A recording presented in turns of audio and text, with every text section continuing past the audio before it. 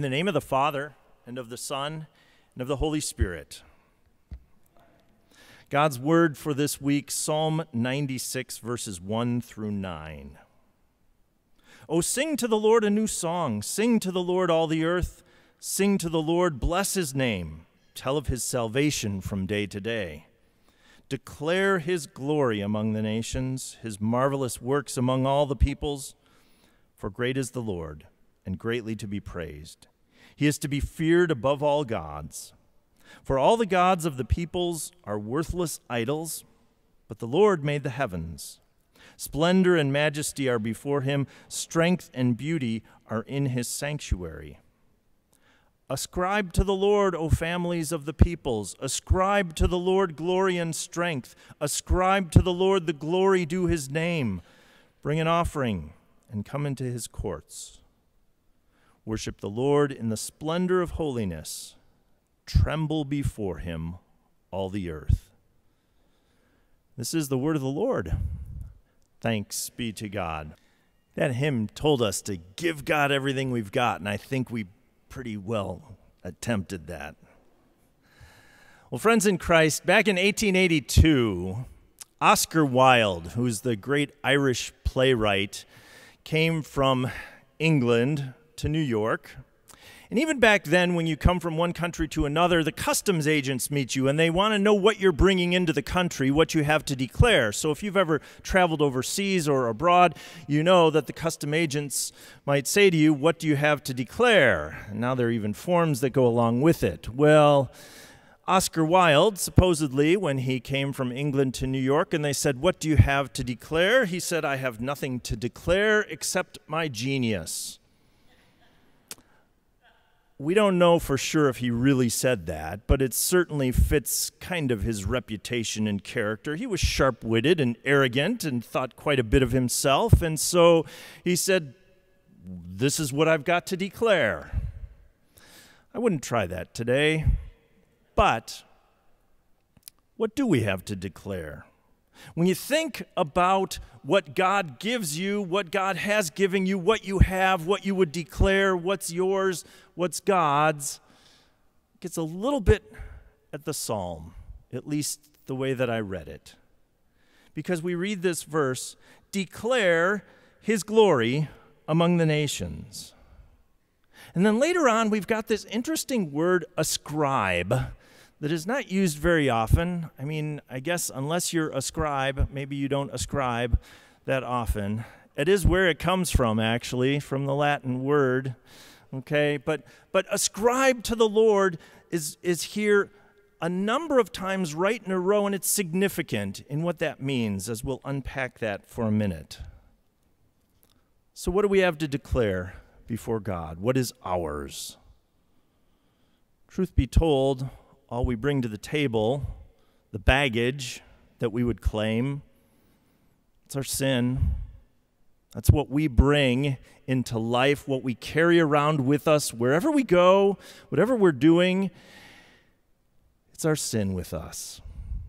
There's great temptation to put that off to the side and to kind of try and not declare that or not own that, not want anything to do with it, not want the price that needs to be paid for when you go through customs and you're bringing in a lot of perfume or cigarettes or alcohol, whatever people bring through customs that you have to pay duty on. We would rather not have a price attached to it. But we know there's a great price. It's the price of Jesus' life and death. So you get the gospel right away here. We'll come back at the end. But that's what was necessary to pay the price for what we have to declare our sinfulness. As we get into the psalm, though, it's so straightforward that it's one of those psalms that if you've read many psalms in this category, psalm of praise, they start to sound a lot like each other. It's just like you're in church all the time. Kind of like this Reformation week, when just chapel once a day isn't enough, and we do all kinds of extra stuff, and we have multiple services, and is there too much praising going on? And maybe if we think too much of ourselves in the midst of all that praising and what we're bringing to the table, what we're bringing to God, then we've got it wrong, we've got it backwards, because the psalmist is very intent upon us realizing who God is and who we are.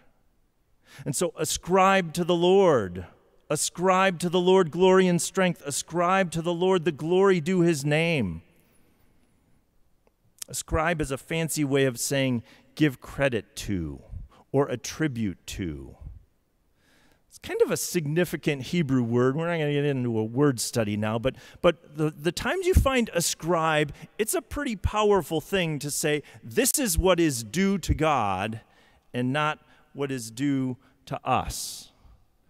So God gets the credit for everything, in other words. But sometimes we forget that. Like Oscar Wilde, maybe we think that we're God's gift to the world instead of the world being God's gift to us, which is exactly what this psalm is talking about. Sing to the Lord, all the earth.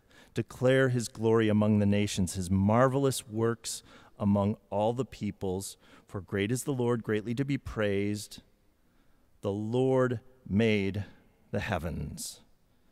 All the gods of the peoples are worthless idols. When we hold ourselves up and all the great things that we do, we've got it backwards. We're trying to be something we're not. There's a famous play of Oscar Wilde, maybe the one he's best known for. It's called The Importance of Being Earnest. It's still done a lot of times. Maybe you've seen it as a high school production, or I think Concordia's done it. I don't know how long ago that was, but The Importance of Being Earnest, and it's a word play. So the word earnest certainly means truthful, trustworthy, forthright. But there's a guy in this play, it's kind of a social satire commentary. There's a guy in this play whose name is Jack, but he calls himself Ernest, like the man's name, Ernest, like Ernie, Ernest, because he wants to be seen as earnest, because apparently in the 1890s, women liked the name Ernest, and they thought if a guy was named Ernest, then he probably was earnest, so he tries to play himself off as something that he's not, and the importance of being earnest. You get it? Yeah. And that's us. Oscar Wilde, Ernest, Jack, us. We just so often do it backwards to take credit for what we're doing. And in the midst of the Reformation, that's really the central message of it all. That it's God's gift to us, that grace, that faith, which he would give to us. And even the faith which we would claim as our own and take credit for is something that was credited to us, given as a gift. You know, if you look in the Bible and you do a kind of a concordant, a study of the words and this, you'll find that these identical words appear another place in the Bible.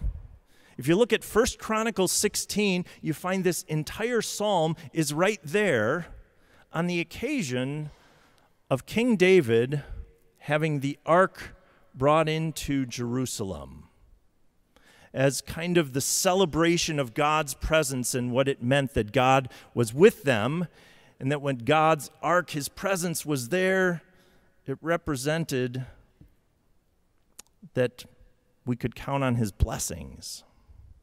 That whole process with David and the ark was not without difficulty.